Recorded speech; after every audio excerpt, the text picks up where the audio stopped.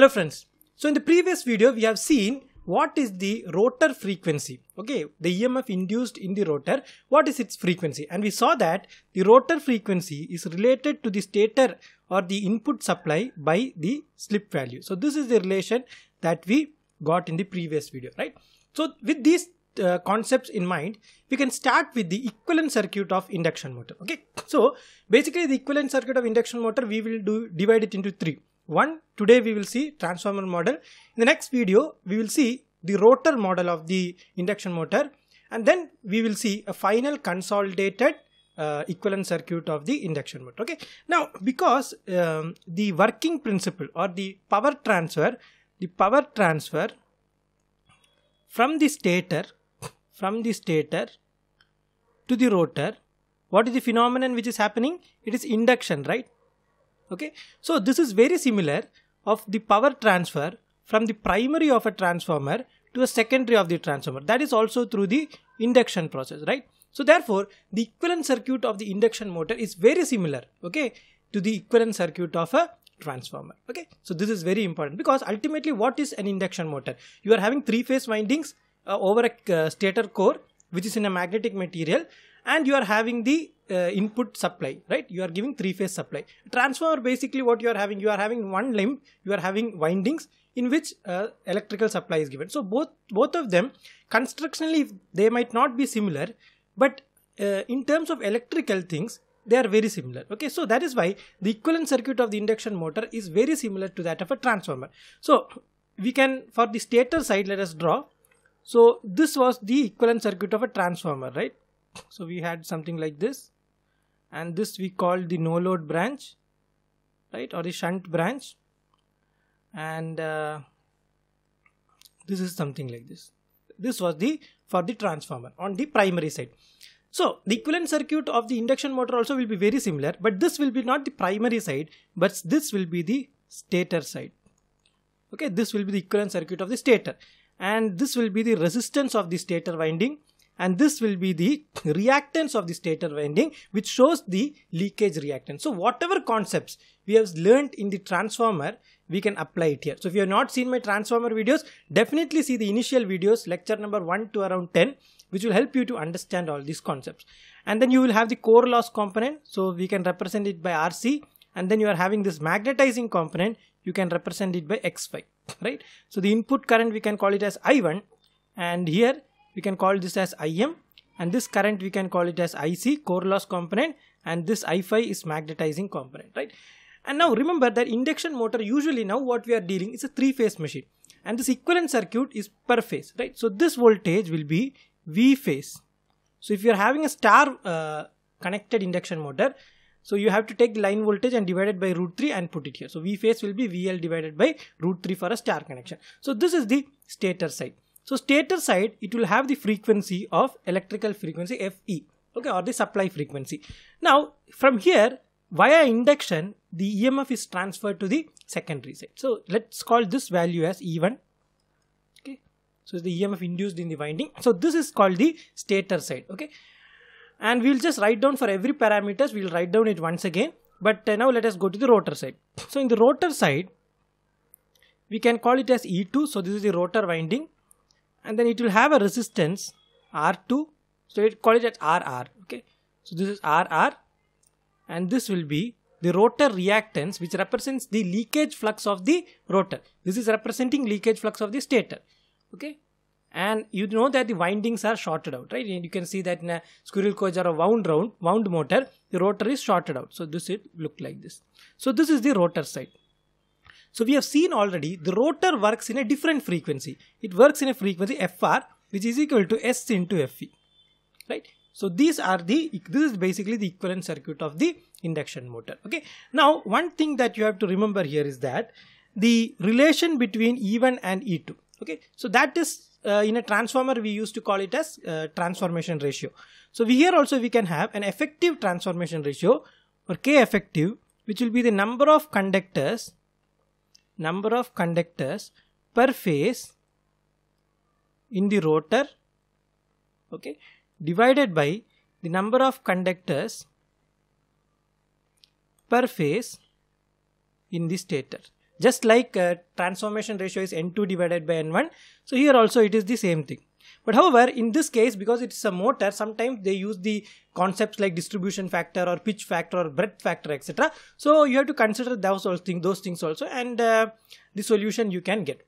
However, this thing is not very important because usually this does not play an important role, because in the final circuit we will make everything come towards the stator side, and usually in numericals always the resistance is referred to the stator side and that value is usually given. Okay, so we need not bother this unless you become a designer of an induction motor. So that time the industry will teach you how to do all these things. Anyway, this is just a point to note here. So now let us write down each term. So R1 is the stator resistance. Okay, R1 is the stator resistance. Of course, all these things per phase, right? Resistance per phase, but I am not writing that here. And X1 is the leakage reactance of the stator. Okay, last time R1 was primary resistance and this was the leakage reactance of the primary. Now it becomes the stator side, and RC is the core loss component, and X5 is the magnetizing component, and RR is the rotor resistance.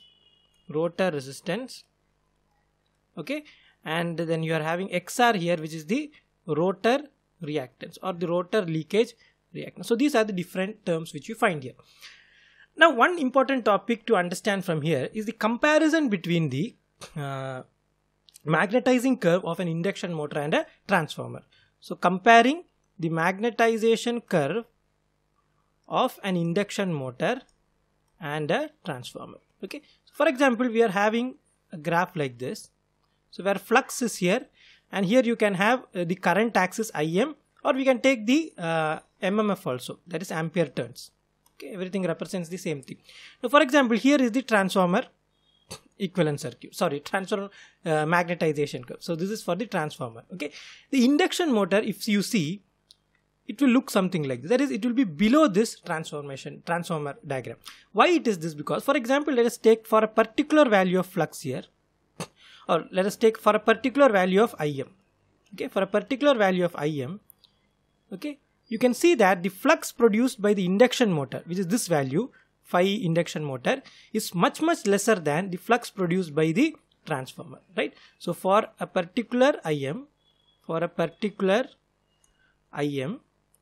the flux produced by the induction motor is very less as compared to the flux produced by the transformer. Now why this happens? Now you know that in a transformer circuit, which looks like this, okay, the flux path is through the magnetic core, which is a high permeability material, right? The flux path is through a magnetic core, which is a high permeability material. And look at the induction motor. For example, this is the stator structure and this is the rotor structure. For the power transfer, the flux has to move from the secondary to the, from the stator to the rotor, right? And in between, what do you have? In between, you are having air gap, which is a high permeability region. It has to cross this air gap and interact with the rotor. But here, it has the entire core structure, which is a good permeable material, right? So that is why for a given value of Im, the flux produced that by the induction motor is much less as compared to the flux produced by a transformer. Okay, so or we can tell it like this also. For a given value of flux, for example this value, okay, so for a given value of flux phi, you see that the current required by the transformer, which is this value, is much less as by the current required by the induction motor, right? So for a particular value of flux, the current required by the transformer is only this much, but the current required by the induction motor is this much. So there are two ways of understanding the same thing. So this is also important. So this is the reason why if you see the no load current. Now remember, look at this thing here. In the transformer, what did we do? We made this no load current move to this side, right? We took this no load branch and we moved this to this side so that we can have easier calculation. But in induction motor, you cannot do that. Why? That is why this point is very important. In an induction motor, the no load current is very high, okay. So in a transformer, the no load current is only about 5% of the full load current, right? It's a very small value because you see the flux, the no load current is the current which is required to produce the rated flux, right? So that is only 5% of the full load. But in induction motor, around 30 to 40% of full load current. The no load current value is around 30 to 40% of the full load current, which is far higher as compared to a transformer. Therefore, you cannot simply move the no load branch or the shunt branch towards the left side, because in that case you will not be actually considering the no load copper loss. Okay, and the no load copper loss, even though we can neglect in the transformer, it is a substantial value in the induction motor, because the no load current itself is the 30 to 40% of the full load current. And if you do a calculation like that, our value will have a lot of errors. Okay, that is why, because the no load current of the induction motor is so high, we cannot simply move this no load branch to the left side and make a simple solution. Okay, so that is one thing that you have to understand. Okay, so what did we see today? Today we have seen that the induction motor equivalent circuit will be very similar to that of the transformer, and we drew the stator side equivalent circuit, which is very similar, and that is working at the frequency Fe. And then we draw the rotor side equivalent circuit, and that is working at the frequency Fr, which is different as compared to Fe. Now one more thing which I want to tell here is that this value of E2, okay, this is also an important value here. Now the value of E2, we will see it in the next video also. That is very important. Now when the rotor is stationary, okay, that is the Nm value is equal to 0. Okay, that means the flux cutting will be maximum, right? When the rotor itself is not rotating, the flux cutting will be maximum. Okay, so that time E2 value will be, we can call it as E20, which is the maximum value. Okay, now as Nm increases, what happens? The relative velocity decreases between the stator and the rotor. Stator magnetic field and the rotor, the relative velocity increases. When relative velocity increases, what do happen?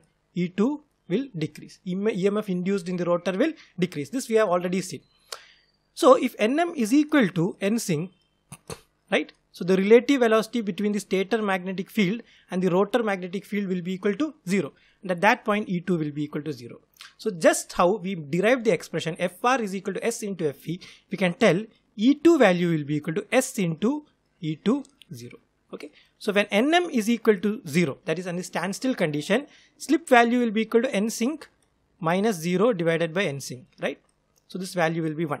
So when Nm is equal to 0, that is slip equal to 1, E2 will be equal to E20, which we have already seen here.